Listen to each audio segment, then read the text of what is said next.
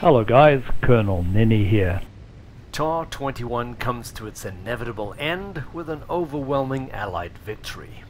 And it's the individual squadrons on both sides that contribute to the ebb and flow of the ground war across the various maps. And it behooves each squadron to review the statistics to see the areas that you did well in and the areas that you need to improve in. Make no mistake, this was a grueling campaign, and it's the first time that I've actually flown with a proper squadron. Besides the usual visceral fun, there were other challenges such as flying a damaged aircraft into an unlit aerodrome at night, or simply trying to keep a formation in crappy weather. So in this video we're going to look at some of the factors that made our squadron so successful in this campaign. Let me introduce you to the squadron members of OPFR, Operation Frantic. The three very capable pilots without squadron tags joined us partway through the campaign. Remember that the primary role of all the aircraft in the TAW campaign is to support the troops on the ground. It is the army that captures the cities and moves the front line forward. Our role is to help them do that.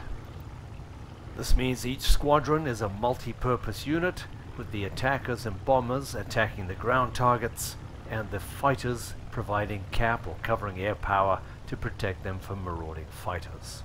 It's easy to see from OPFR's statistics that our air kills are only 38, but our ground kills are 2,997. This is pretty good for only 8 members. The vast majority of air kills were fighters who were trying to intercept us as we were hitting the ground targets. So between us we got 3,000 kills in 520 hours of flying time. But what was really killing us was the number of deaths our squadron took. We lost 156 pilots. So we need to look at why we died so often and what we can do to try and change that. The first thing is your proximity to the ground at any time.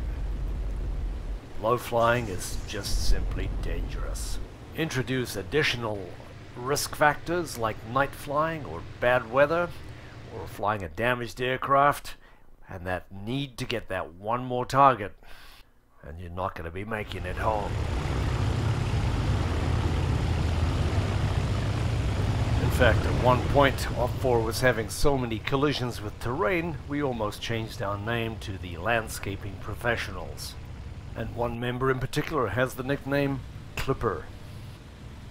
There were 150 squadrons registered on this TAW. But to put that in perspective, many of the squadrons had only 1 or 2 members. The others ranged through us at 8 players up to a total of 43 players for one of the largest groups. So we did very well, coming in at 27th place overall out of that 150, with a total score of 7,801. For every pilot death, it costs 300 points. We lost 156 pilots. Simple math tells you that that's 46,800 points lost. Statistically, that works out to 0.3 deaths for every hour we flew. The fewest deaths per hour was recorded by the SCG, or Simulated Combat Group, and they had 0.15 deaths per hour. SCG is one of the most experienced groups and highly organized, and I would say that they are setting the bar at 0.15 deaths per hour, and if you can get anywhere near that, you're doing just great. Successful communication is paramount between you when you're flying a mission. On other servers we use Discord, but on TAW we use TeamSpeak. By far the greatest hazard to us in our ground attack work is flak, AAA. We estimate it attributes 60% of our deaths, 10% to accidents, and 30% to enemy fighters. And to counter this, we practice many techniques depending on the type of target we're hitting. Good bombs on the target, and now we head for home. We have an agreed egress heading and rendezvous point, where we'll form up and protect anyone that's damaged. And we hope that the friendly fighters above us still have us in sight. For the bombers, this is the scariest part, because the AAA has now alerted the fighters that we're in the area. If we discount our fatalities and look at the ground kills alone, then we're in 6th place. When you think about it, the true measure of a squadron's performance is really based on the number of air and ground kills per hour. And this is where OPFR really shines. For air and ground kills together, we're in 2nd place, with an average of 5.8 kills per hour. So here, OPFR sets the standard. My personal score in ground kills is 556, but to achieve that I died 34 times. This shows us two things. One, the work is very, very dangerous, and two, I take unnecessary risks. And this downgrades the total score of the squadron, keeping us out of the top 5 bombers.